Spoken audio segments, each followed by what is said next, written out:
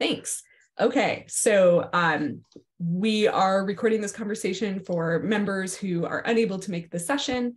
As an introduction, I'm Liz Kramer, the chair of the CMC. For some accessibility guidance here, we have closed captioning currently enabled. You can access that on your bottom menu bar on Zoom. Please be sure to enunciate clearly into your microphone in order to help make sure that that works effectively. If there's any other accommodations that you ever need, you can always reach out to me and we will make sure that we get those scheduled. So welcome everyone to the Community Mobility Committee. As a reminder, this is a place for residents and interested individuals to advocate for, learn about, and provide feedback on mobility and transportation issues in the city of St. Louis. Because of our purpose here, we really encourage everyone to be respectful in our conversations and questions. We're really grateful to have so many folks from the city who regularly participate in these conversations. And we want to be encouraging of everyone to be respectful of their hard work and efforts, as well as the many varying opinions we have within this group. To that end, please avoid jargon and acronyms. If you're using a technical transportation term, please define it and ideally share a link in the chat. Not all of our members are as familiar with transportation or planning language, and we want to be able to create an inclusive space for learning. I also want to encourage everyone to be mindful of time. We're going to have a lot of comments and discussion today in particular. So please be sensitive to how much time you are taking up. We're also going to have detailed note-taking, thanks to Dawn Walter, our secretary. So if there's follow-up that we need to do after this session, we will be doing that afterwards. Please do use the chat as a place for raising questions or adding additional clarification or seconding things that folks are saying. That is all also documented and captured in our notes. So as I mentioned, we're really lucky to have a great partnership with the city staff. I think we actually just have one person who's here today. So I'm gonna ask Andrew to quickly introduce himself and say hello.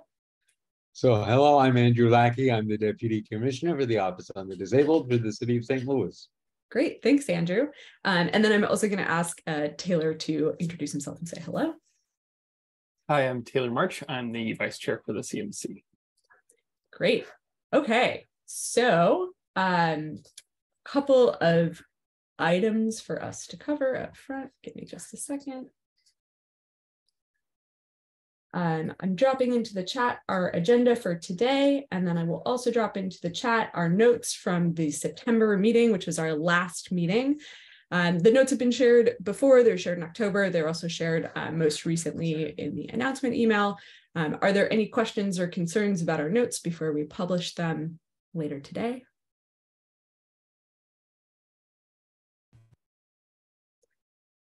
Great. Okay, we're going to move right into our first main section. So actually, I'm going to let Grace get in here and introduce herself before we start that. Give her just a second. Hi, Grace. Do you want to say hello quickly? I know you've just arrived. Hi, everyone. Sorry to be a few minutes late. Do I need to say anything else, Liz? Do you want to say who you are? Yes. Hi, everyone. Grace Chung with the Mayor's Office. We haven't had a chance to talk. Senior Strategic Initiatives Manager, and one of the projects I focus on is around transportation. Great. Thank you so much for being here today, Grace. Okay, so our first topic, as we have every meeting, we have an open opportunity for folks to share concerns. Rather than have a dialogue about the issues that we're raising today, we really want to hear your observations, your concerns, the things you've heard from your community. We will document that, and if there are questions or follow-up that need to happen with specific city departments or partners, we'll make sure that that happens after the meeting, and we'll be back in touch with you and also include those responses within the notes from the next meeting. So that will help us stay both on time and also not put our city partners who may not be the right folks to answer those questions on the spot here in the room. I do also want to make a note that our big agenda item today is Board Bill 120, which is ARPA fund distribution, and we will have a lot of time for discussion about that. So if you have comments related to Board Bill 120, you might want to hold on to those so that we can have them in the sort of full discussion. Okay, I'm going to share a comment that was sent to me by a member who's not able to be here today, and then we'll open up the floor. So Wendy McDaniel, who is a member of the CMC, reached out. Wendy is deaf and regularly takes the bus.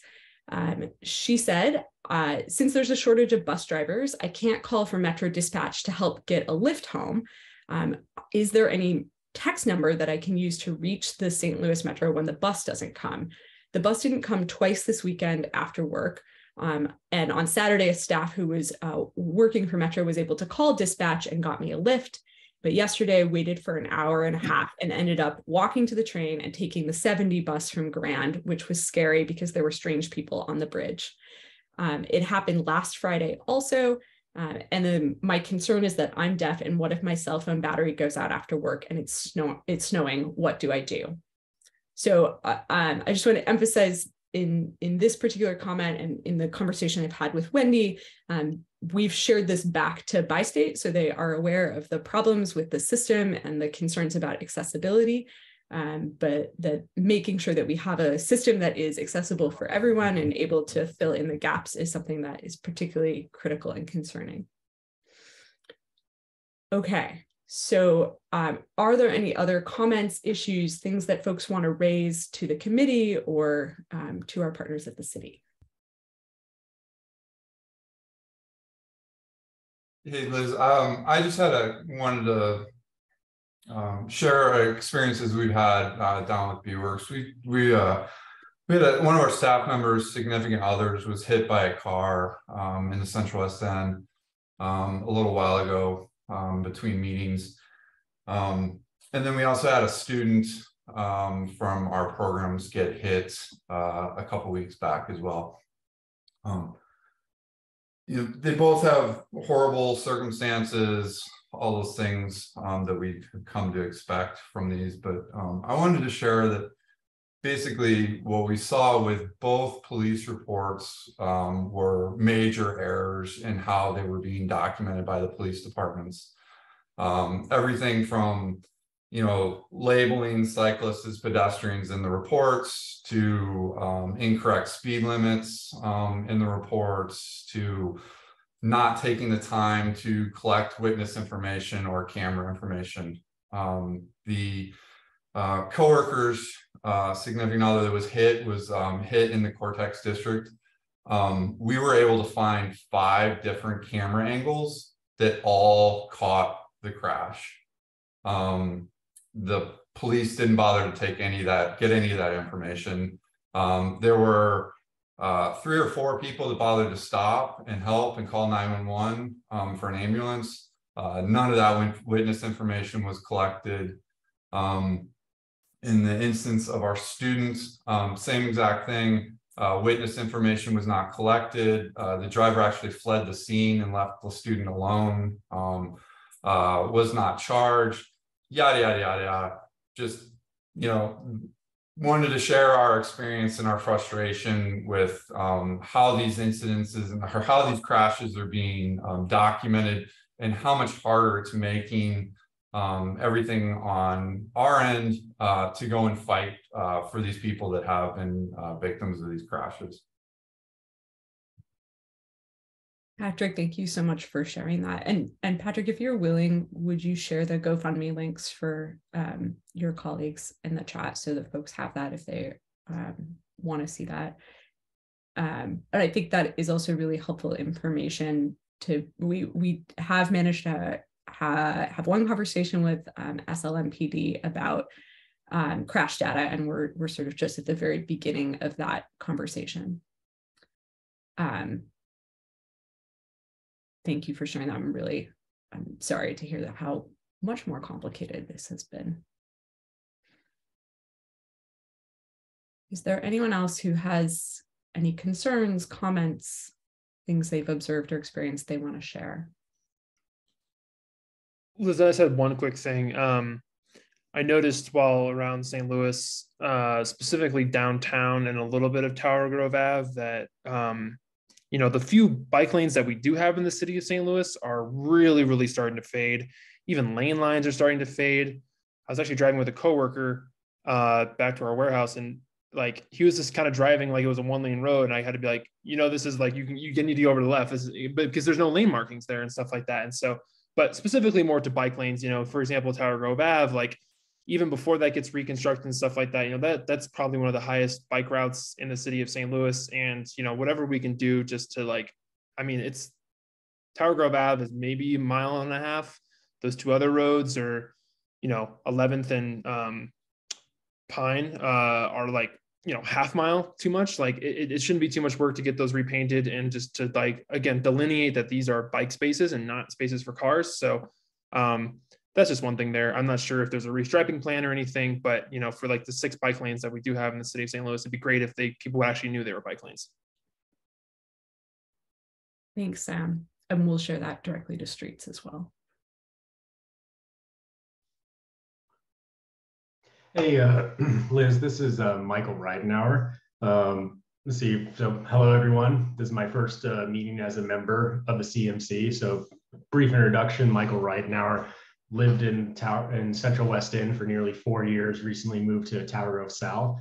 To kind of piggyback on Taylor's point about faded bike lanes, I have also rode on the Tower Grove bike lane near the Botanical Garden for years and seen the same thing of faded lines as well as crumbling bike infrastructure of the pavement that it's on, but also it's the same issue as well in the Forest Park bicycling lanes as well.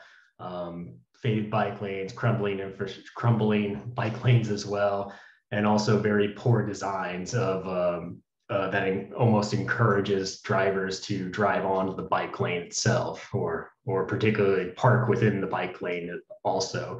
But I'm not sure if just painting over the lines and making them brighter would solve that issue, because it seems to be more of an encouragement of a user design flaw than it is just people being lazy.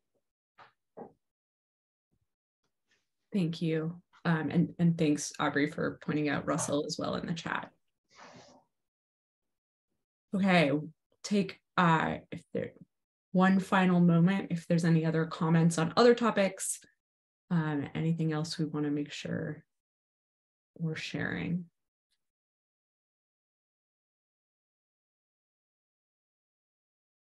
Okay. I'm going to move us into our next item. So today we are going to talk about primarily about Board Bill 120. I sent the link to this earlier. Here is the link again. As I shared, this bill was introduced on November 10th, and it will be heard by the Housing, Urban Development and Zoning Committee, which I'll talk a little bit more about in the near future. So I'm going to give a brief overview about what's in the bill and how it relates to the CMC's work. Our goal in this section of our meeting today is to really seek feedback, comment, question from our members. We're not going to be answering most of those questions in this session. We're not going to make Grace answer all of our questions. So our goal here is to really collect the feedback from this group so that we can put out a statement about how we are responding to this, what we would like to, how we would like to see this work implemented, any changes or support that we want to offer to the alders and to the administration in moving this forward. Our hope is to have that letter drafted and then issued by next week. So the voting members will hear from me with a draft of that letter. I think most of the voting members have been through this process. So we'll draft the letter. There will be an opportunity for comment and input, and then there will be a vote to endorse that for us to send it forward to the alders and to the administration. And I want to say that one outcome from this is that we also hope that individual members of the CMC who are participating in the session today, they may want to send feedback or comment to their own alderperson as part of the testimony on this bill as well. Okay, so I am gonna share my screen.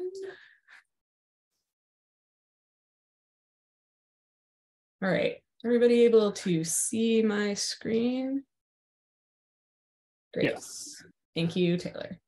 Okay, so first of all, what is ARPA? Why am I using an acronym when I said don't use acronyms? So ARPA is the American Rescue Plan Act. It was a $1.9 trillion federal aid package that was passed in March of 2021. It's intended to provide financial aid to families, governments, businesses, schools, nonprofits, and others that are impacted by the pandemic. $350 billion of that is going to state and local governments as part of the Fiscal Recovery Fund. And the city of St. Louis in particular received $498 million from ARPA. Our first payment was received in June, and the funds have to be assigned by the end of 2024 and spent by the end of 2026. So we have a relatively narrow timeline to accomplish this. ARPA funds can be used to respond to public health emergencies or the negative economic impact of those. They can provide premium pay to eligible workers. They can provide government services, and they can invest in sewer, water, or broadband. They can't be used to reduce taxes, to deposit into pension funds, to fund debt service, to fund legal settlements or judgments, or for deposits into rainy day funds or financial reserves. So just so you know what's allowed within ARPA. So in order for ARPA to happen, for us to spend this money, it has to go through the Board of Aldermen's process. This is the picture of how a bill becomes a law. During the process, bills can be changed, and many of them have been. Some of you may recall some of the past bills. So, for example, Board Bill 184, which was voted into law in the spring of 2022, that included things like the allocations for arterial paving on Union, Grand, and Kings Highway. Many of you may remember that the CMC asked in May for ARPA funds to include traffic calming and safety considerations on these segments, and we'll talk a little bit more about that in a bit. So Board Bill 184 made its way through this process of having a first reading, being assigned to committee, going to a second reading, going through the process of the Board of Aldermen, and then ultimately being signed into law, and it's now Ordinance 71494. So the bills that we're talking about today, primarily Board Bill 120, is currently at this process where it's going into committee. So right now there's 3 bills that will address the allocation of those remaining ARPA funds, and mostly I'm going to talk about 120. So when that first reading happens, what we're seeing is the proposal that comes from the administration and the sponsor of the bill. And then the committee can change the bill. They can kill it. It says the bill may die. And then the bill is going to proceed through these steps to eventually become law and therefore assign where this money goes. Okay. Any questions about how a bill becomes a law? I have not subjected anyone to Schoolhouse Rocks, so I think we're doing pretty well so far. So I mentioned there are 3 bills. I just want to very quickly cover the other 2 bills, which we're not going to spend as much time on today, mostly because they have very small areas that affect the kind of work that the CMC is addressing, but these are still really important, so I want folks to know about them. Board Bill 116 was introduced by Alderwoman Shameen Clark-Hubbard. That bill includes funding for the VM microtransit pilots, $1 million allocated for that. It also includes funding for things like the guaranteed basic income, senior services, housing stabilization, youth programs, and sustainability plan. And then Board Bill 125, which was introduced by Alderwoman Marlene Davis, includes funding for affordable housing, lots of different kinds of things, including production and preservation, support for neighborhood beautification and community development, and community development corporations, $14 million for that, funding for the LRA, for student assistance, and for property stabilization. I want to note that this bill is functionally the same as Board Bill 111, which passed on 118. If someone else can explain the difference between those 2, I'm happy to open up the floor for that. Grace? Yes, I didn't think that was not me.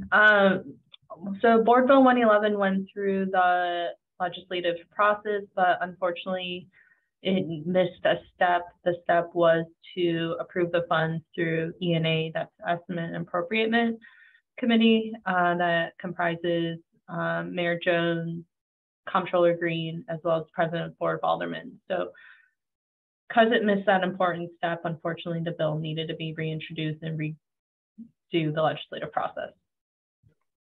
Thanks, Grace, for clarifying that. And this is perhaps one reason why I'm not in charge of policy. Okay, so all three of the bills that we're talking about today have been referred to the Housing, Urban Development, and Zoning Committee. I want to get us into Board Bill 120. So this bill, which is introduced by Alderman Brandon Bosley, allocates $74 million of ARPA funding into investment in infrastructure. The funds are distributed to the Board of Public Service, Community Development Administration, Public Safety, Information Technology Services, Parks, Rec, and Forestry, and Streets. And I want to emphasize that what we're seeing in this bill is connected back to what Mayor Jones asked for in her Riverfront Times editorial, seeing an investment of at least $40 million to transform our streets as we work towards a comprehensive citywide plan. So that is what we're looking for. So today, I'm going to really focus in on talking about the distributions to Board of Public Service and Streets. And just as a reminder, I think most folks know this, but Board of Public Service is essentially our public works department. They contract, design, and implement the projects that happen in the city. And the Streets Department is the entity that maintains and supports our streets. I think it's also important to note that Streets also is over refuse. So they have a lot of responsibilities on their plate. Okay, so within Board Bill 120, there is $55 million allocated to the Board of Public Service. I'm going to focus on 5 line items within that. The first one is the $12 million for traffic calming, design and implement traffic calming and roadway improvements based on the completed traffic studies. So this could include arterials, but the final locations are yet to be determined. Then we have additional funding to address ADA and traffic calming improvements with 5 corridors identified in Board Bill 184, which I previously referenced. So that's $14.5 million. So this is adding to the earlier board bill to include ADA improvements and then modest traffic calming. The Board of Public Service has already solicited engineering firms to design these corridors, and they're in the process of hiring those firms with the goal of having design happen in 2023. These projects are not complete reconstructions. I'm going to talk about a different project later that is, but these are working within our existing curb and roadway street widths. But one thing that is important about this is that it's an opportunity to look at all of the full length of some of these corridors, which isn't always possible because of the way that our funding system with older people works. And then this is the specific thing that the CMC asked for in May, just to make sure that we look at these things as these streets are repaved. The third thing is the Greenway North Grand corridor improvement. So unlike the previous line item, this is a complete reconstruction and it's affiliated with the Brick Line. We've talked some about the Brick Line and we're planning to have Great Rivers Greenway come next year to talk a little bit more about that project. But Great Rivers Greenway is making a very large investment with funding that they've received from a number of sources, including the Rebuilding American Infrastructure with Sustainability and Equity grant, which is also known as the RAISE grant. That grant covers North Grand from Natural Bridge to Cass, then it goes west on Cass to Spring and down to Page. They have a second grant that goes from Spring to on Spring from Page to Washington. They are also pursuing funding to complete that segment all the way to Lindell. So the RAISE grant covers mostly what's actually the Brick Line, which is on the west side of the street. And the city is partnering with GRG in order to make improvements on the east side of the street. So the whole right-of-way will be improved. This funding is also something that can be used to leverage additional funding from other sources. Okay, I'm going to skip the public safety answering point. Very important, not our main topic today. Then we have safety improvements at the top 10 crash locations, $3.5 million. These locations have not yet been determined, but the hope would be to prioritize areas where this funding could make a difference. And then finally, in the Board of Public Service, we have street paving for arterials, $8 million.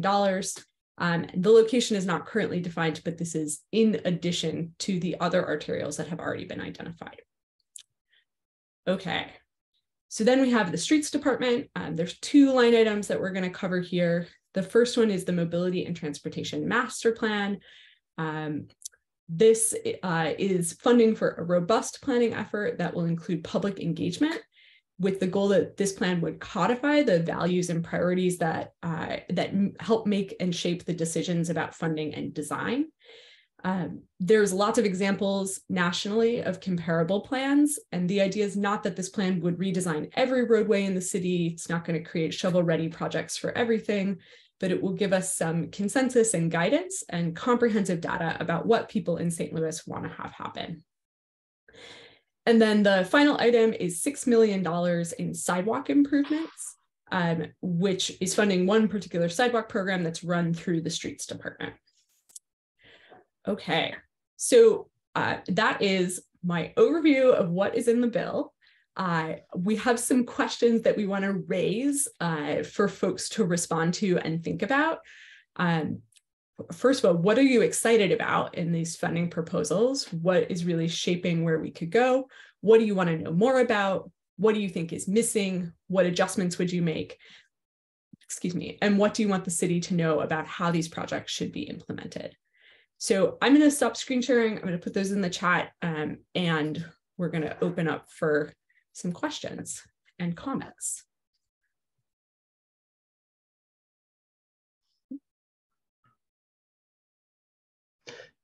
Hey, Liz, this is Michael Ridenour. I would be interested to know, would the money be used for closing roads for events? I know during the pandemic, roads were closed to allow impromptu events to pop up, like restaurants. I remember there was a salsa club that was allowed to have like a dance party in there as well as different parks such as Tower Grove and Forest Park were closed for people to essentially play in the road without worrying about cars. So I'd be curious if this money would be used towards anything like that. Thanks, Mike. I don't think that's directly in the infrastructure bill, but that's definitely a question we can raise and see if there are thoughts on that. Yeah, Liz, I can speak to that a little bit as someone who is really into that conversation, part of the open space subcommittee. Specifically about, I'm going to touch, Mike, first about the parks. So Tower Grove Park is obviously a separate entity. They don't have to do anything the city of St. Louis says. They own their own park. I know they did something, so that's something where, if enough people get together in Tower Grove Park and talk to that group there, they can close as many roads as they want. I think they have to keep Center Cross open. I think that's the one thing. But whatever roads north or east and west, that is up to their discretion.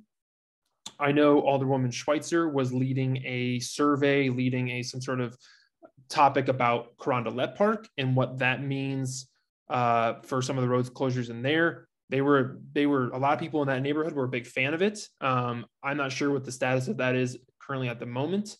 And then on Forest Park specifically, I know that Forest Park Forever is doing a large kind of overview plan similar to the park and what they want. And I'm not sure, I know it was brought up before about, what can be done in those parks. The big drawback that comes for a lot of those things is pavilion rentals, specifically for Tower Grove Park. That was a big thing for pavilion rentals and also ADA access. That is, from my understanding, one of the reasons why they kind of pulled back some of those things and getting people specifically to those points. But there is obviously room for each park, including O'Fallon and Fairground, which I didn't talk to as much. But those parks are all can be talked about. We had conversations with I'm blanking on his first name, but Commissioner Hayes from Parks Department about that kind of thing. And that's something that we can talk about in further to the thought about the open kind of patio expansion stuff. There was something written in the Office of Special Events for that. I'm not sure where that's at as well. That's obviously something that they have written down in some sort of policy. Whether they want to bring that back is great. The thing with that is that was a big onus on the property owner and less of a citywide initiative. And so again, these currently right now, that was something that the open space subcommittee, which I lead, was taking on. We're kind of taking a little hiatus for the spring, or sorry, for this winter. But I would love to bring that conversation up. If anyone is interested in that, I'm not sure if there's going to be, again, I'm not sure if there's direct funding in the ARPA stuff for that, but it's definitely a advocacy push that we can put together in terms of the open space subcommittee in the spring. Thanks, Sam. Patrick, I have a saw comment. Judith, Patrick had his hand up first, and I'll put you right after him. Okay. Yeah, I mean, I just kind of quickly piggyback on Sam's thing. Like the way this is written right now, this is all basically engineering and planning stuff, right? This is not a safety bill. So, you know, basically when this was announced, our organization sent in a letter. You know, we're pretty frustrated that, you know, we're going to spend $40 million on a bunch of engineering stuff, and there's not a single penny in here for education or enforcement, not a dime. There is money for the alderman that introduced the bill's park to the tune of $400,000. And I'd like to also point out that the person that is introducing this bill was also the person that fought us against CMC's request and everybody else's request to end distracted driving at the aldermanic level. So I think it's real interesting who they picked to introduce this bill to start off with. You know, I think that it's unfortunate that we can't carve out even 1% of this budget to put together an education plan, put together an enforcement plan, you know, to do anything outside of what we've been doing for decades, which is, you know, painting bike lanes and, you know, doing the physical infrastructure stuff.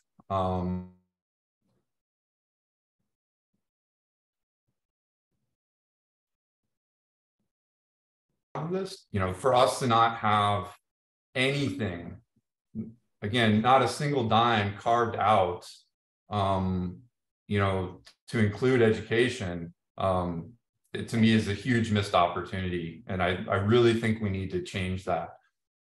So we did send a letter to the mayor's office. I still haven't seen a response from that. Megan Green has responded. President Green has responded. Multiple aldermen have now responded that they're also interested in this as well.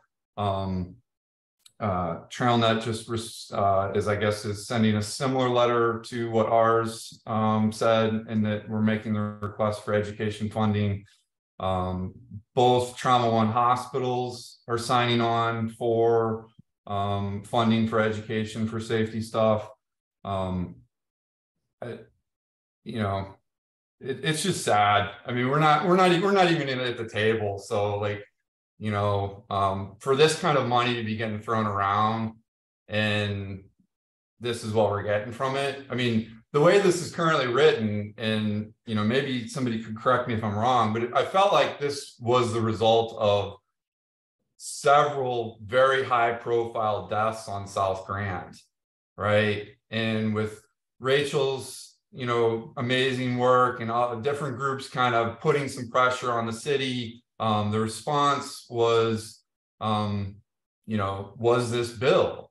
And the way that this bill is written right now, it's not even earmarked for pedestrians or cyclists, right? Like, I mean, the way this is written, it's basically like they get to pick the 5 worst crash areas, and we're going to redesign those streets. So the fact that we don't even have a line item that's for pedestrians or for cyclists, you know, screams, you know, very loudly to what's the heart of this bill. You know, you couple that with who introduced it, and I mean, I don't, you know, great, we got a bunch of money, but it's not going to go to us. So Patrick, would you be willing to put a link to the BWorks letter in the chat so folks can read that if they have not seen it? yeah, I mean, basically we kind of listed out like five different things that we would love to see. You know, again, this is not our wheelhouse. You know, we primarily concentrate with education on youth, but like, you know, I cannot tell you the amount of time and energy it has taken to educate the families from the latest 2 crashes that we're interacting with, right? Like, so basically working with the families on, this is how you get the police reports. This is what you need to look for in the police reports. These are going to be the next steps that you're going to have to jump through for these things. So, you know, educating families around these crashes that are the victims is huge. You know, that's Tiffany's wheelhouse, and I'm sure she would love to, you know, continue to kind of, you know, grow her capacity to work with as many of these families as possible. You know, we would love to see a hit and run fund for these families. Right. You know, we're basically having these people get victimized on the street, get run over on the street. And then we just kind of, well, sorry, we can't help. You know, there's nobody here to help you after that point. You know, so either direct funding for those families and whatever support they need, or reward money to keep those, you know, those crashes at the top of the media spotlight, I think would be huge. Patrick, I'm so sorry to cut you off, but we have a lot of folks who want to make comments. Yeah, I'll drop a link. I mean, basically, like, I really hope that there are other people that are sitting here that have some weight behind them. Again, we're asking for 1% goes to education and 1% goes to enforcement.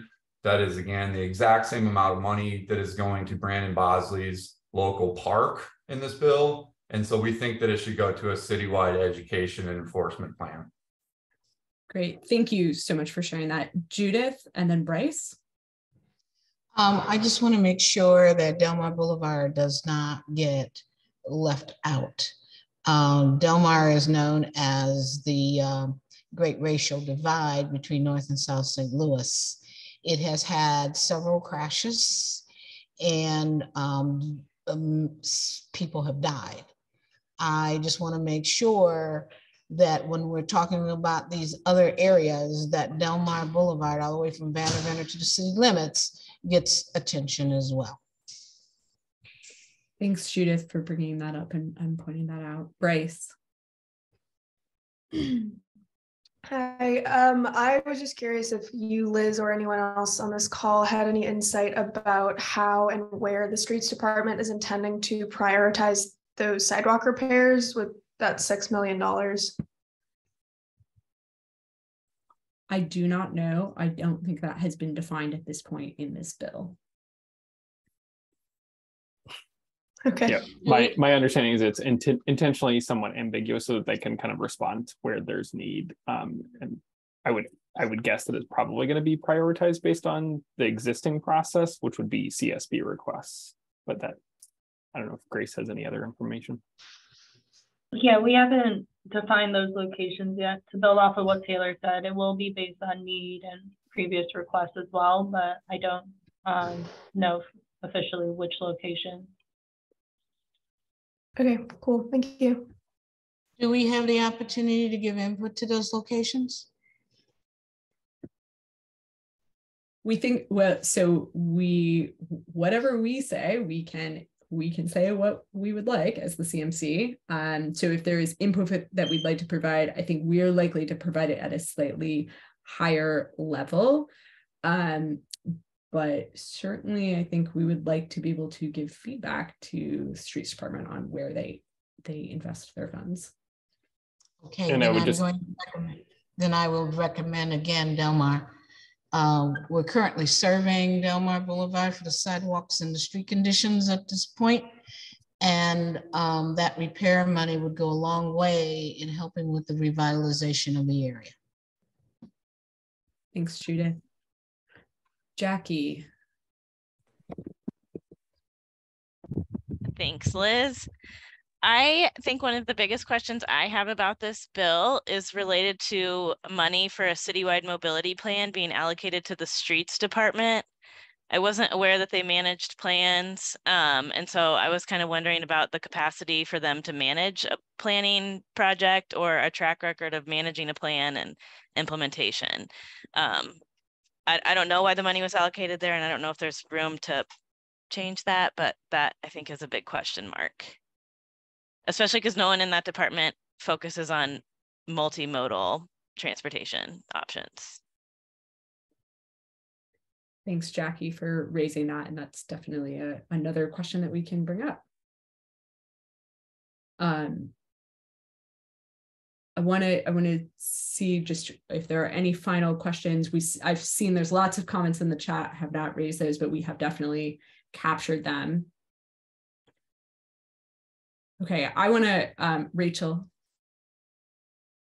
Just one quick question. It might have been in there and I might have missed it and I apologize. And this can be really costly. And with our population changing and the travel times on the roads, are we looking at these focus areas, what the traffic signals, how they're synchronized and studying them and how, because I think a lot of them need to be changed. I don't think that's an explicit line item, but it's certainly something we've talked about in this group before and something we can raise again. Thank you. Yeah, I just thought that should be part of the board bill if they're going out to bid with a company. That's something that should be looked at. Great, thank you. Mike, I know you had a chance to comment already, so we just have like about a minute left in this, so I want to see if there's any other final comments. Okay, Mike, quickly. I'm looking at the funding line items and it shows 8 million for street paving arteries. Is there any information about, I guess, what the city considers an artery and how that money will be divided up? I think to where that will be specifically located, that is not decided in this bill. Taylor, do you want to talk about how arterials are determined? Arterials are determined through East-West Gateway's functional classification, and I'm happy to drop that link in the map. But essentially that's kind of based on volume and how those connect to other roadways through the region. Thanks, Sam. I see he dropped it in the chat. Okay.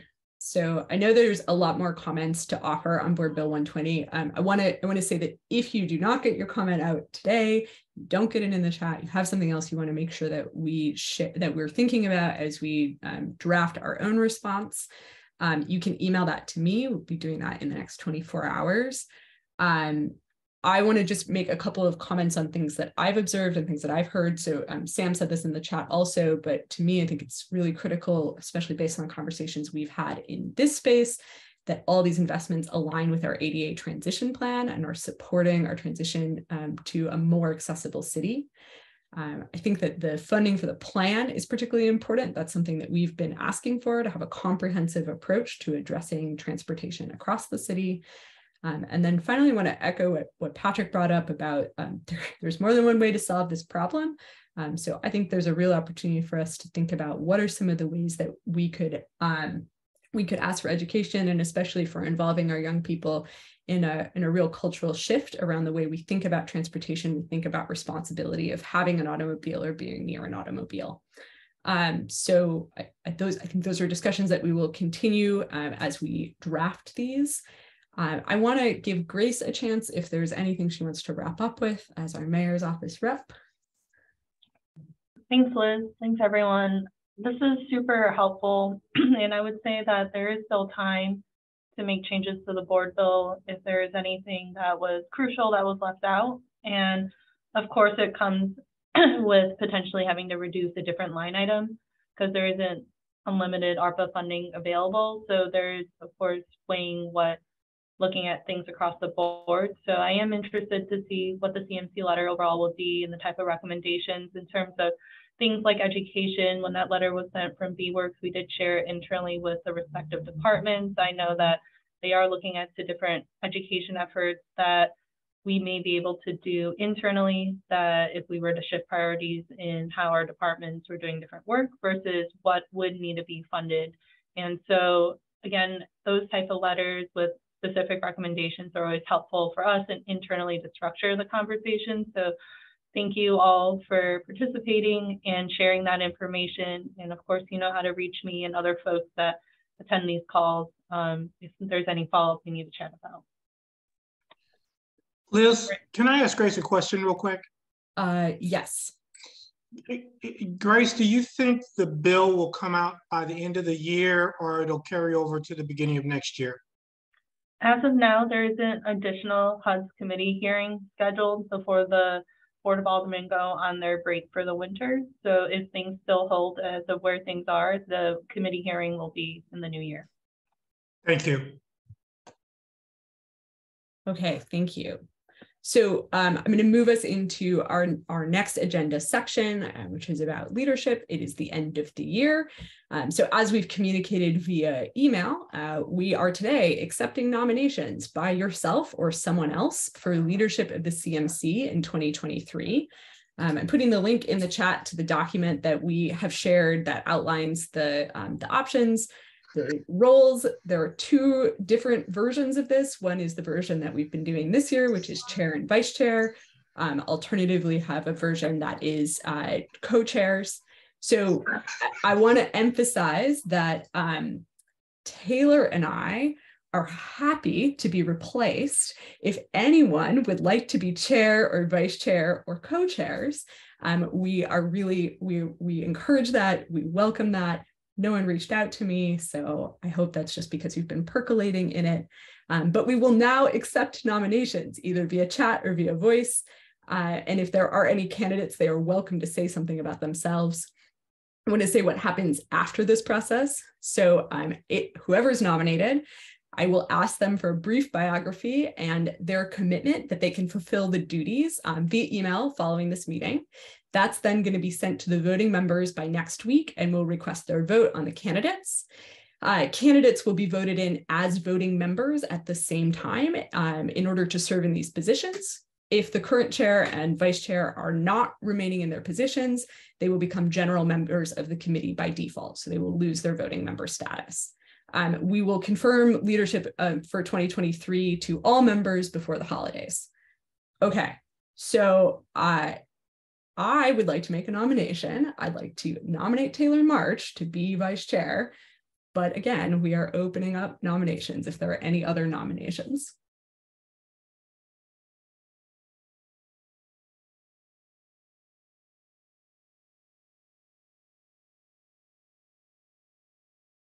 Not hearing anyone speak up, I would nominate Liz to be chair again, unless anybody else is interested in either one of these.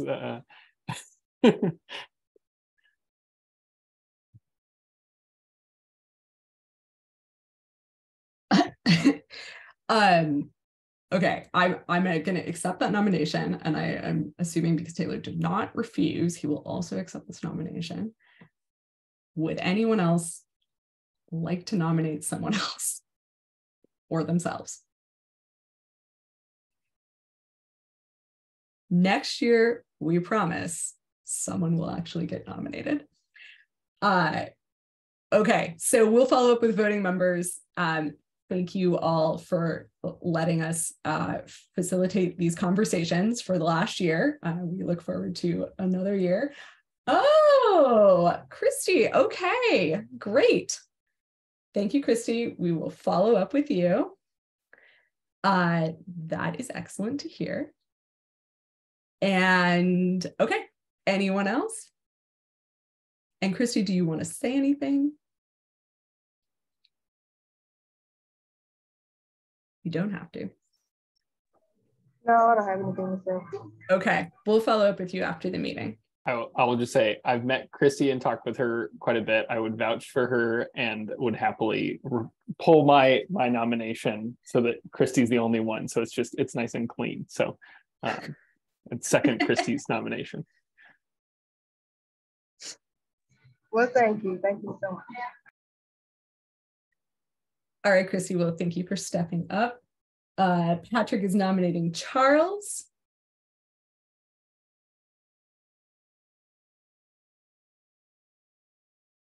Charles, do you accept the nomination?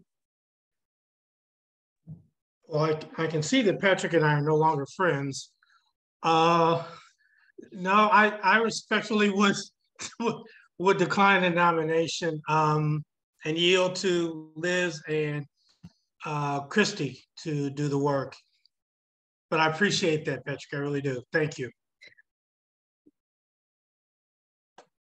Maybe we can get him next year, Patrick. All right, everyone. I'm going to close the nominations. If anyone feels they did not get to nominate someone, you can always send us a message.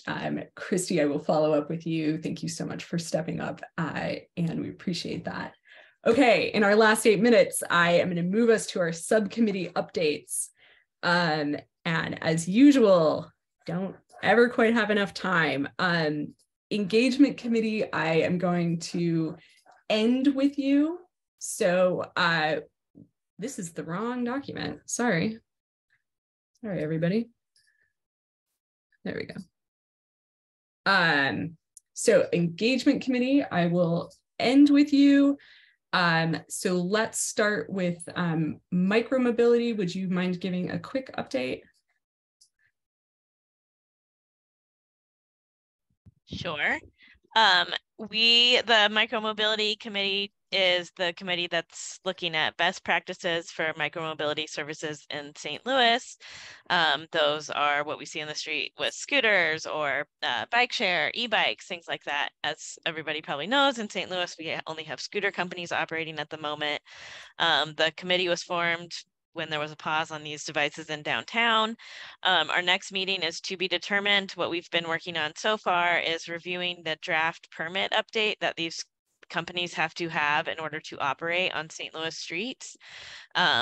We provided feedback to the Mayor's Office and Planning Design Agency on that draft permit update. And the goal of updating that permit is to basically get better control of these companies and have a more managed program on the city side of things, as opposed to just the companies kind of coming in and having a free-for-all. So we did reach back out to the Mayor's Office and Planning Design Agency, and we've heard that they're waiting on comments from the companies that were currently operating on their response to the draft permit update. And once we are able to get back together, I will let everybody know when the next meeting is. I did just want to note that the National Association of City Transportation Officials, NACTO, has recently released some really great guidance on permit updating and program management in cities. I'll try to drop a link to that in the chat. And they're actually hosting a webinar tomorrow on that new guidance that was released. So I think that's it. And my email is on there if you want to get involved. Thanks, Jackie. Rachel, brief update on Safe Streets. Yep. We covered a lot this past month. We were talking about what state legislation with bringing back driver's ed and as well as hands-free. Peter Meredith's office sent me a document with everything that's being discussed that's filed for hands-free and bills that were filed for bringing back driver's ed. So this is being discussed, so yay. Hopefully this happens. Also, Jackie and I are going to be meeting with Bethany from Streets Department to discuss a database to be created to show what streets are being paved. So everyone's aware of that. So we're having a meeting in a couple of weeks to discuss that. And then also I had a meeting earlier this week with MoDOT to discuss their PSAs. And they would love to hear what ideas we have on that. Also, the Missouri Coalition of Roadway Safety, they are a member of that. And they asked me to join the committee, and I would love to. And if anyone else wants to join the Missouri Coalition of Roadway Safety Committee, please email me. My email is right there. So they would love to have representation from our group on this coalition. And the website is savemolives.com. Again, savemolives.com. is the website, and there's a lot of great statistics on there about crashes and a lot of great data for us to look at, especially what we want to focus on PSA campaigns. And then also after this call, I have a meeting with Lieutenant Lauer. He's runs the traffic division. So we're going to be talking about what can we do about more officers in the traffic division. That's one thing that came out of our committee that we would like to see. And I just want to understand what are the needs and wants of the traffic division and how we can support them. And Patrick, I am going to bring up your concern about that police reports that were written. So I'm going to let him know what you stated today about that. So that's a little alarming how police reports are being made, but I'm going to let Lieutenant Lauer know that as well. And then we're doing some homework and research on, data about putting temporary barricades up, like what happened on South Grand, that has been put in the middle turn lane, and how we should have BPS support more initiatives like that. So we're putting together data to meet with Richard Bradley to discuss that. And then there was a few other things we're working on, but that's a lot. So I just don't want to go on and on forever, but I'm meeting with a lot of people and we're doing a lot of research and homework, and we're hoping in the next month or so to have more information to present to the committee and as well as provide to Grace. So thanks everyone for your time. Great, thanks Rachel. Dawn, I'm going to hand it over to you for engagement. Great. Liz, can you put up the slide that I shared with you? Excellent. Okay, so it is December, so we have our update about the Open Streets Initiative for anyone who's new. We leave seats open in our voting member block to ensure that the voting member grouping of the CMC represents the demographics of the city of St. Louis. So I listed out exactly how the initiative is going. I'm just going to do a brief overview. The engagement subcommittee received 6 applications between our last update in June and yesterday. 2 applicants were added as voting members, one identified as Black and the other as Arab. The voting member who identifies as Arab, please note, is not counted in the numbers shared on this slide, as their identity falls outside of the U.S. Census racial demographic groups, which was used to create the Open Streets Initiative. Even so, we felt it important to note their preferred identity. It's also important to note that some of the applicants are double counted because of the intersectionality of race, location, and having a disability. At the moment, the CMC, has 15 voting members. Our bylaws allows for 31 voting members. But like I said, with the Open Seats Initiative, we're leaving seats open so that we reflect the community. Another thing to note is Charles and I received no suggestions on the policies that we shared with everyone prior to this meeting. So afterwards, voting members will vote to approve those policies. The policies covered, like if there was a conflict of interest, if there was a disagreement, if what was the process like for reapplication, just things that we needed to confirm that were not covered in our bylaws. And I'm going to shift over now to Charles to talk very briefly about Vision Zero. Charles? Sure, thanks, Dawn. So on December 13th at 7 o'clock, there will be a Zoom, I guess, that will be in 2 parts. First is the Vision Zero Network. The national organization will be coming on and talking about what Vision Zero is, how it got started, how cities started and what it looks like. And then we're going to have KC Vision Zero will come on and finish it off with how they got it started, what things that they did, what barriers they saw to getting it started, and where they are in the process now. So it'll cover about an hour. We would like that message spread out. We'll make sure that it's recorded, so that if you're not able to be there, certainly you can use it as a reference material as we move forward. What I think is an important prospect for the city of St. Louis, and that is Vision Zero. So, and I'll be glad to answer any questions. Great, thanks Charles and Dawn. I put the link in the chat. So that is that's our last CMC event of 2022.